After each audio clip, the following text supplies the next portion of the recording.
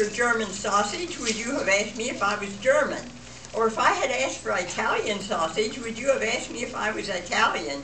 Or if I had asked for a taco, would you have asked me if I was Mexican? The clerk replied, no, but you're in a hardware store.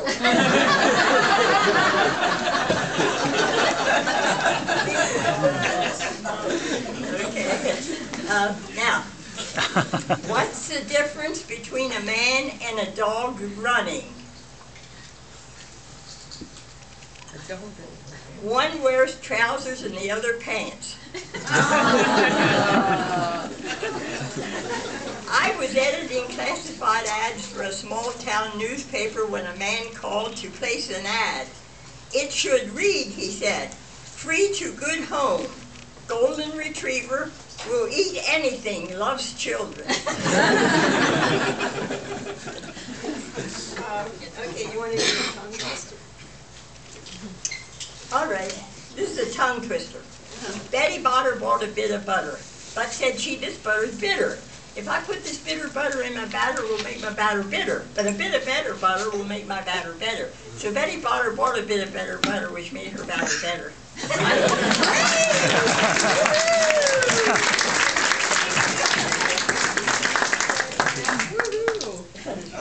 Now, a husband suspected his wife might have a hearing problem.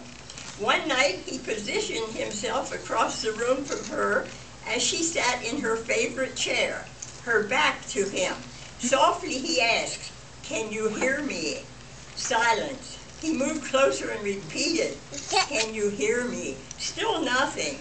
He moved still closer and again asked, can you hear me? Finally, he repeated the question from right behind his wife's chair, whereupon he heard her respond, for the fourth time, yes.